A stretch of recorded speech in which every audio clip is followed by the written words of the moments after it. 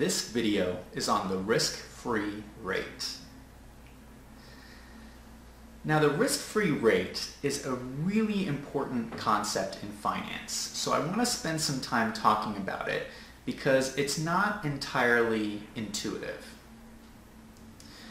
What the risk-free rate is it's finance professionals looking at all the potential investment opportunities around the world, and out of all these opportunities they find the one opportunity that is the most risk-free, and that becomes your risk-free rate.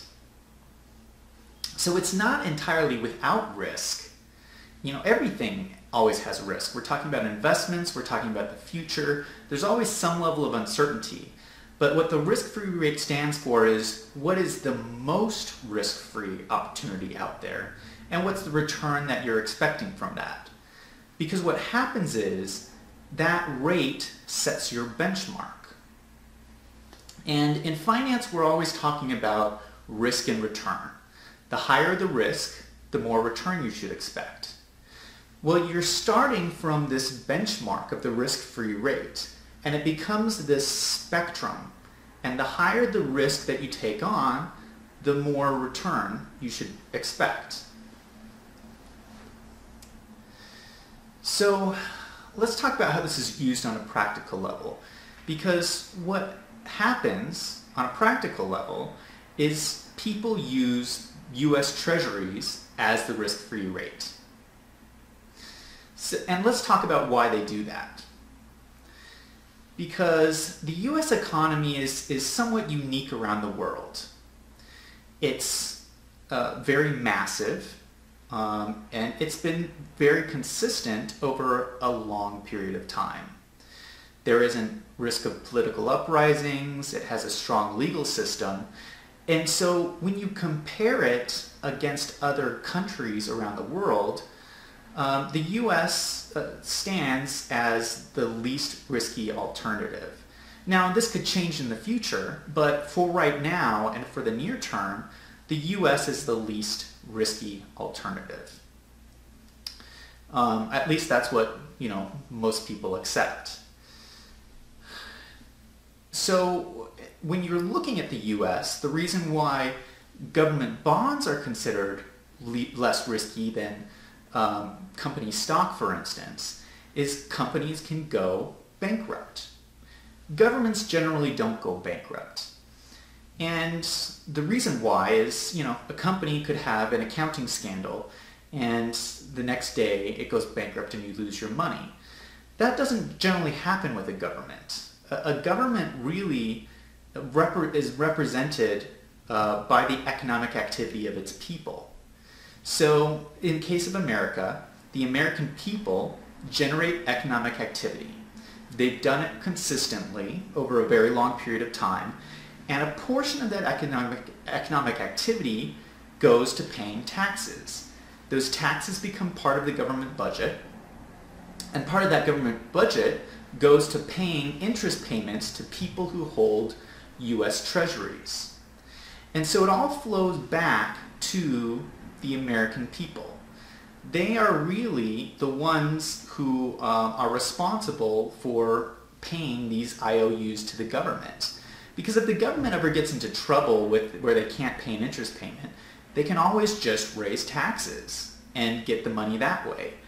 You can't raise taxes forever, but in general, when you're investing in a government security, you're really investing in the economic potential of the people of that nation.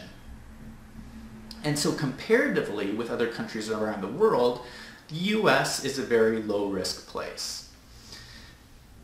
Now, I'm not hyping US investments. That's not what I'm doing. You can invest in all kinds of opportunities. I'm just talking about the risk-free rate here. And the risk-free rate, because it's low risk, is going to be low return. You're going to get a low return from buying US Treasuries. But that's not the point here.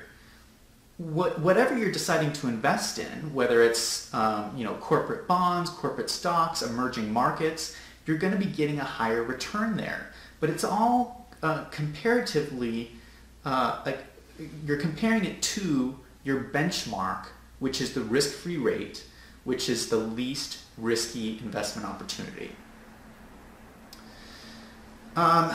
So the point that I want to get across here is how interrelated everything in finance is. Because no matter what it is that you're investing in, everybody's watching this risk-free rate. Because the US Treasury is just like everything else in finance. It's a market and it moves up and down. And as the Treasury is moving up and down, that's impacting everything else in finance. Everything else in finance is built on top of that risk-free rate. And I don't think a lot of people appreciate how important the US Treasury is. And it's important because of this risk-free rate concept. So let's just talk through examples to help you understand this. If you're making an investment decision, and I'm just going to use hypothetical numbers here. Let's say you're looking at an investment opportunity at a certain snapshot in time. You're looking at the US stock market. Let's say at this moment it's returning an 8% risk premium over the risk-free rate. The risk-free rate at the time is risk return of 4%. So 8 plus 4 would be 12%. For that stock market investment, you should be expecting a return of 12%. Now, again, this is built on the risk-free rate, which changes over time. And so you're looking at your investments with all these changing factors, but you're making decisions based on comparing it against the risk-free rate. The other thing to consider is if you're looking at an investment opportunity and the return you're going to get is lower than the risk-free rate, it's lower than what you would get for a US Treasury, well then that's not a very good investment either. You're better off just investing in a US Treasury because the risk return is not appropriate. So, to recap, we talked about the risk-free rate, we gave a definition for what that is, and we also explained why on a practical level people use the US Treasury as their risk-free rate.